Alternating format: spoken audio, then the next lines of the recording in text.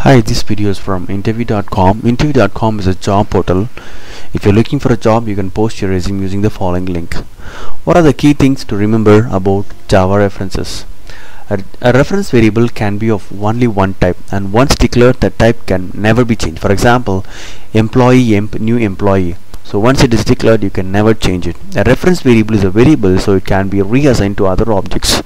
Say, for example, employee new employee, you've declared it, and this variable can refer to another new variable, so that the old variable, the old object that you assigned will get lost. Okay, so this variable will be assigned to this new employee that you have created.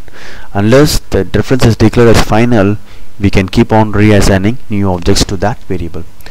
Reference variable's type determines the method that can be invoked on the object the variable is referencing. For example, create a credit account, and this is the variable you are creating it, and this is the object that you are creating it. So what I'm trying to say here is, what are the method names you can invoke? It depends on this class that you mentioned. So whatever methods that you have mentioned in this class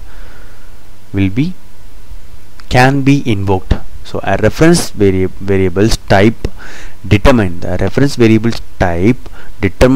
methods that can be invoked on the object the variable is referencing. Okay, let's go to the next slide.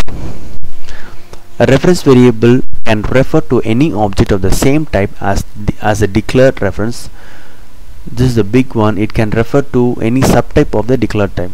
For example, this is the reference variable, but it can refer to any of its subtype. Okay, savings account, current account, trade account, these are the subtypes. This account variable can refer to any of its child classes, subclasses. Okay, a reference variable can be declared as a class type or an interface type. If the variable is declared as an interface type, it can reference any object of any class that implements the interface.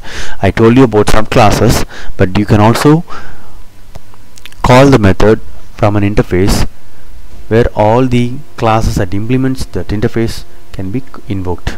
Okay, hope this video is useful for your Java interview preparation. Very important. What are the key things to remember about Java references?